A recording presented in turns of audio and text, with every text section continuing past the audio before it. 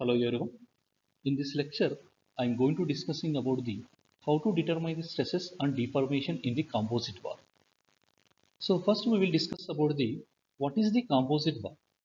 So composite bar is defined as a structural member composed of two or more elements of different materials rigidly connected together at their ends to form a parallel arrangement and subjected to a axial loading is termed as a composite bar. So let's see the diagram. In the diagram, we have to observe that one rod is enclosed with the tube and both are rigidly connected at their ends. Moreover, both tube and rod are made by the different material. So this type of the member we are calling as a compound bar, and also such a section is also known as composite section. See, such a problem is statically indeterminate since equation of statics alone based on conditions of equilibrium will provide only one equation for the stresses in the individual sections. So here we will have only one equation by the condition of the equilibrium. So we can't able to find the stresses so in the by the single equation. So other equation can be obtained from the consideration of the deformation of the whole structure. So here we have to use the two equations by one is condition of equilibrium and second equation is by consideration of the deformation. Consider the effect of compressive load P upon a composite bar consisting of a rod and enveloping the tube having the same length but made of the different materials.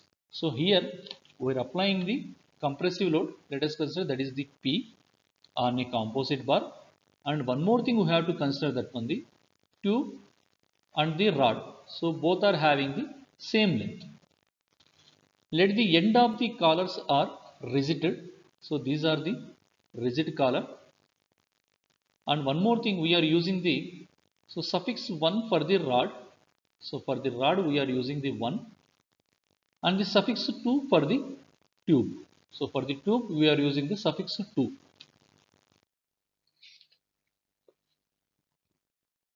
So this is the composite bar. So here first we have to considering the from the condition of equilibrium. So condition of equilibrium saying that one here we are applying the load capital P, then this applying load is sharing by the two members, that is the rod and tube. So we are applying the load capital P, that is sharing by the rod and the tube. So that is, let us see from the equilibrium condition is saying that one P1 mean so load sharing by the rod plus P2 mean load sharing by the tube, so which is equal to the applied load. So this is we are saying that one the condition of equilibrium. Let us consider this is the first equation.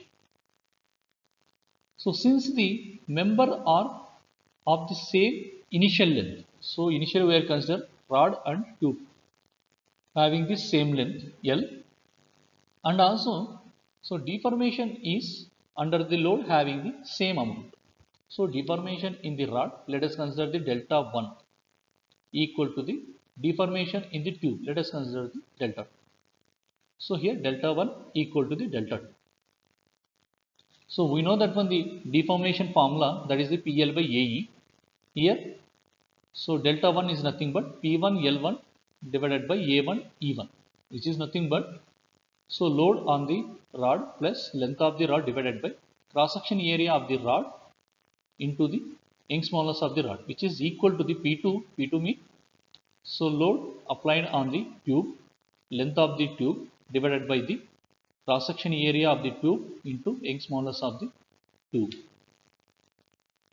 So let us consider this is the equation number 2. So second equation is known as the equation of compactability. So here we have to remember that one while solving the problems on the composite bar, we have to consider the two equations. One is the condition of equilibrium, that is the P1 plus P2 equal to P. Second one is the equation of compactability, that is the delta 1 equal to delta 2. Is nothing but P1 L1 by A1 E1 equal to P2 L2 by A2 E2. So these two equations we have to remember while solving the problems on the composite bar. See now, from the equation 2, we can be write as a P1 equal to P2 L2 by A2 E2 into A1 E1 divided by L1. So here L1 equal to the L2. So here L1 and L2 equal to getting the cancel. Then P1 equal to the P2 into A1 E1 divided by the A2 E2.